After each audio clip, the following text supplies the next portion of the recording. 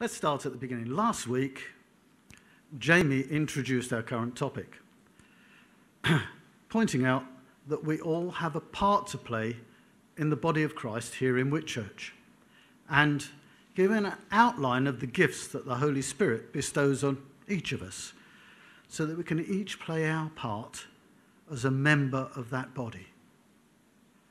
One of his PowerPoint slides listed 20 different gifts and where they were mentioned in the Bible. Does anybody remember that slide? I do. Jamie does. I do, because I borrowed it from him. I was going to ask if you could give me the list, but obviously I won't bother. There it is, Jamie's list of 20 different gifts and where we may find them mentioned in the Bible.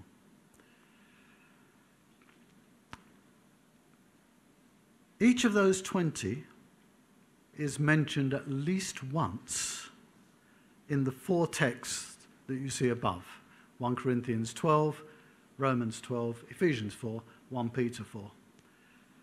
The one we're going to look at today, and we are only going to look at one, I'm not going to look at all 20, you'll be pleased to hear. That one is leading. The particular text where you may find leading mentioned as a gift is Romans 12, which says in verse 6, if your gift is prophesying, then prophesy. And in verse 8, it says, if it is to lead, do it diligently. And I've marked the bit that says, if your gift is to lead, do it diligently. The other bit that comes in between is about other things. So we're thinking about leading. And leading is a gift. It's a gift that's given to, well, I won't say. Should I say some? Should I say everyone? Or something in between? But here's a question for you. What's a leader? What makes somebody a leader? What does a leader need? Well, I could tell you. Leaders need... That's exactly what I said, Roger. Thank you. Leaders need followers. If you don't have followers, you're not a leader. The shepherd is a leader of sheep.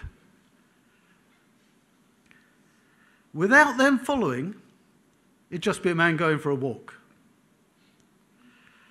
To show that the picture isn't just somebody walking past some sheep, there he is a bit later. It's amazing. I took this picture way back, 2000 and something, 8, 9.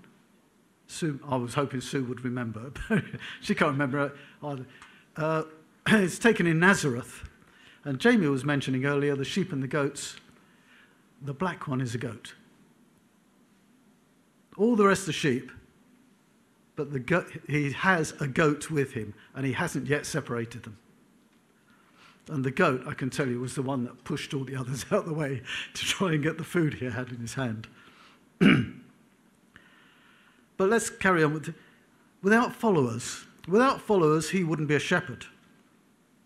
Without followers, Donald Trump, who was probably once the most powerful leader in the world, would have just been a man standing on a rostrum, shouting platitudes to nobody in particular.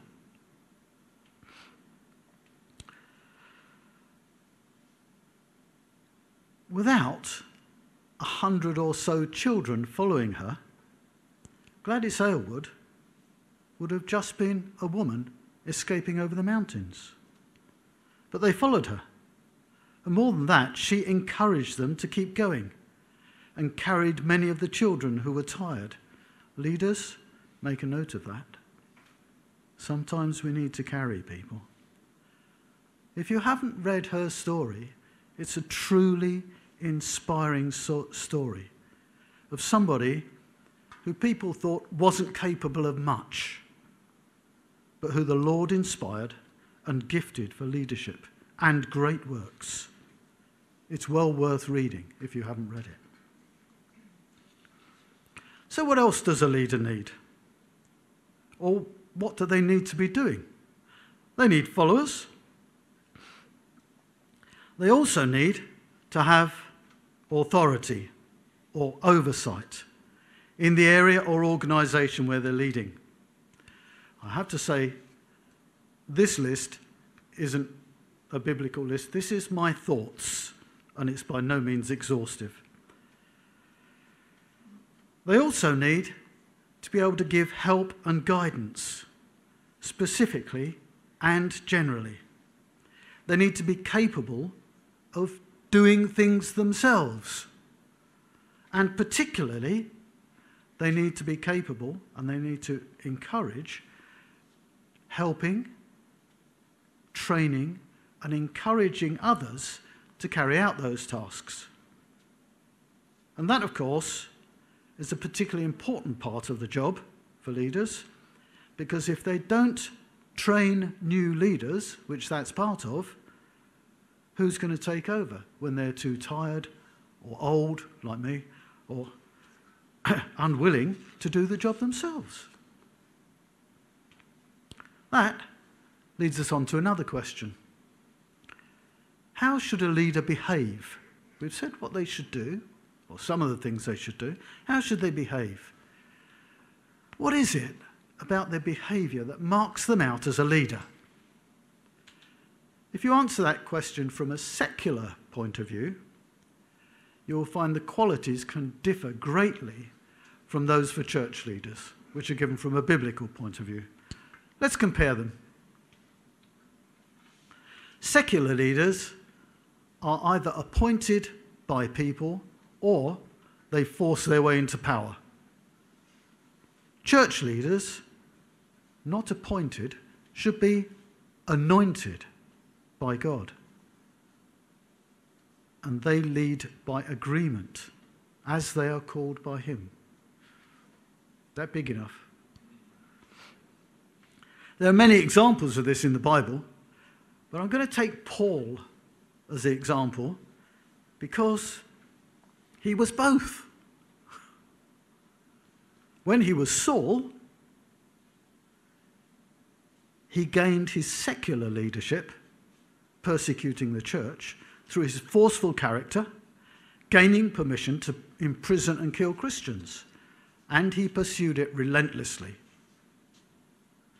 until he was anointed by Jesus in a particularly spectacular way.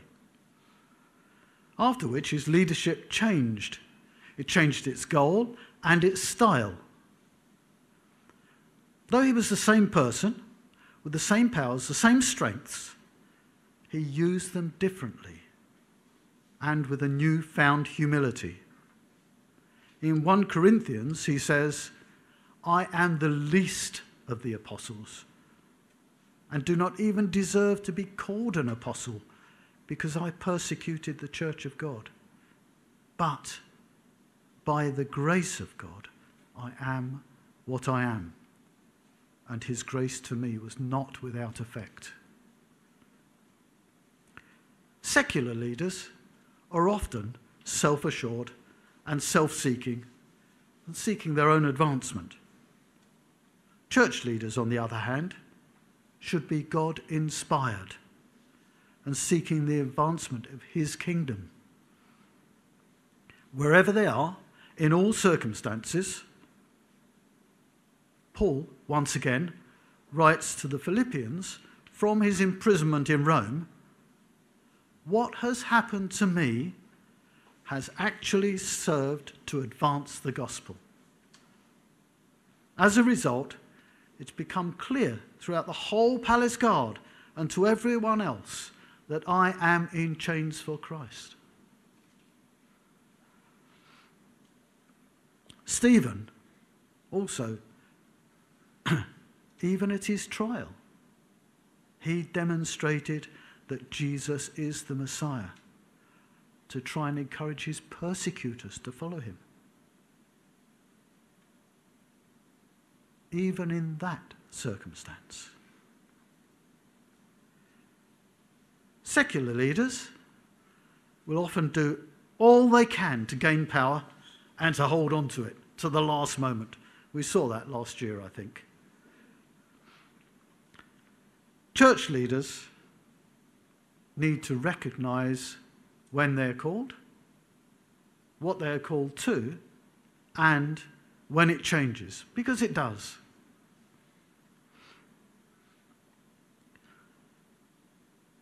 Sometimes it changes because, as I said earlier, they're tired, they're old, they need a rest. Other times it changes because there's another focus as the Holy Spirit leads us. In this and all other circumstances, we must listen to the promptings of the Holy Spirit, however they come, and be ready to obey them. Peter did this when he went to Cornelius' house. He had a message from God in a dream, listened, overcame his misgivings, and went. And the gospel became open to the Gentiles. And it was for the Gentiles' salvation as well as Israel. And aren't we glad he went? He could have stayed where he was. He could have clung on to his leadership of the whole church, well, the whole Hebrew church, in Jerusalem, and not gone out on a risky venture. And it was risky in several ways. It was risky going there. It was also risky when he came back, because you had to explain exactly why he went. He needed to defend himself. But he didn't. He listened to the prompting of the Holy Spirit, acted upon it, and went, despite the risk. Very often, as we have seen, I won't say recently, but secular leaders adopt a do as I say, not as I do attitude, which can alienate people and lead to opposition. It's also setting a very poor example, which, if followed by everybody, will just lead to anarchy. Church leaders, on the other hand, are called upon to be examples of the lifestyle and the attitudes that they are encouraging others to adopt. Indeed, they are called to be examples of the lifestyle that Jesus has called us to: loving, caring, generous, and more. It's a high calling, and often we fall short, but we must pick ourselves up and keep trying. There are many places in the Bible where we are told what leaders' lives should be like. I could go through them all, but we would still be here tomorrow. And I don't think that's really adhering to what I'm saying at the moment. So I've chosen the section from Titus, which Mike read to us earlier. Beautifully, thank you, Mike. It tells us that leaders should be blameless, not overbearing. That's one I find difficult, I have to admit it. Not quick-tempered, not given to drunkenness, not violent, not pursuing dishonest gain, but hospitable, one who loves doing good, self-controlled, upright, holy, and disciplined, steadfast, encouraging, and ready to defend the gospel. Whoa, what a list.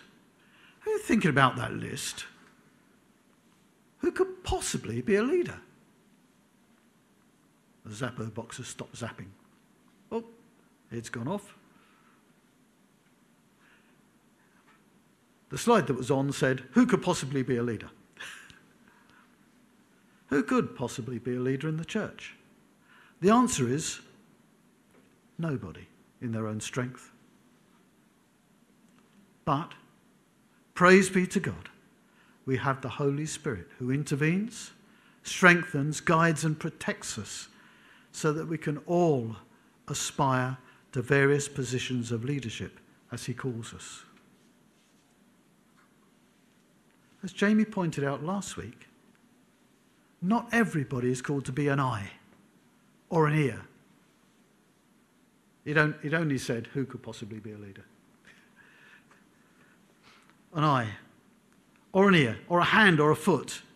We all have our own place and our own strengths, which are God-given, and which we should use to the best of our ability to make the whole body function.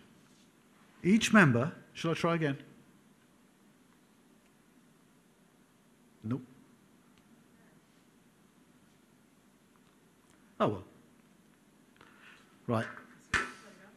Hey, who could possibly be a leader? Thank you. I shall mention you in a minute.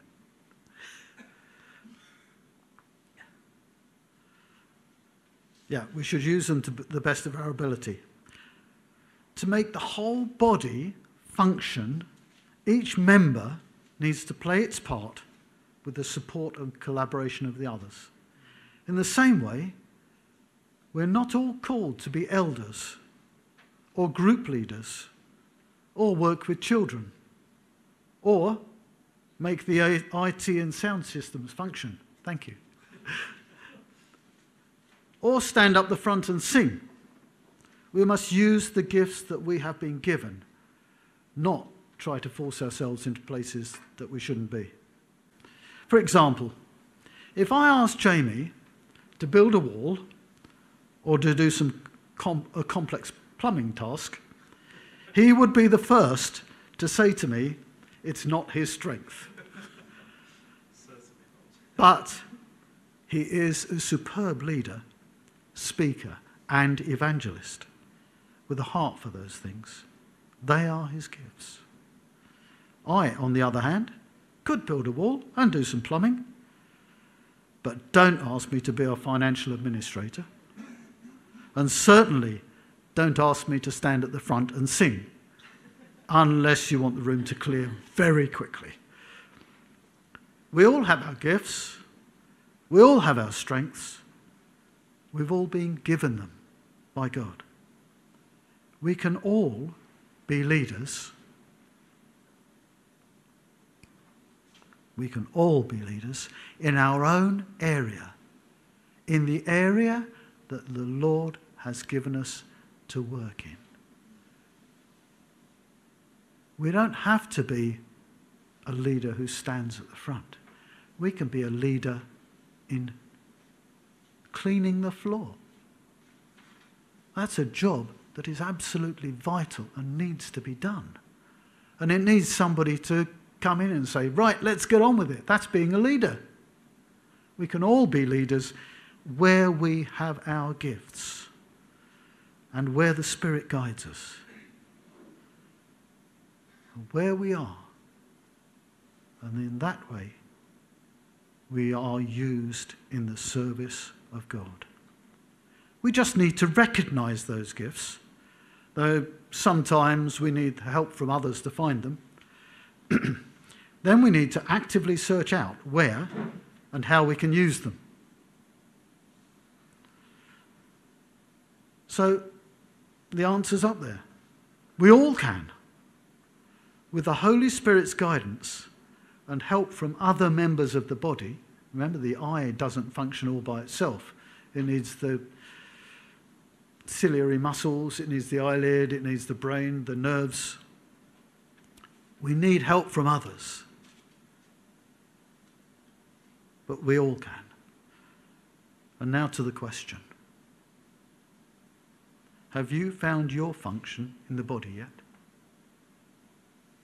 Perhaps it's time to chat with somebody, pray, and to do something about it. We, that is I, and I think Penny, will be by the comfy chairs at the end. If anybody wants to come and ask and pray and say, I feel that I can help in, we'd love it. So, if the Holy Spirit is prompting you, it's time to take him seriously, like Peter did.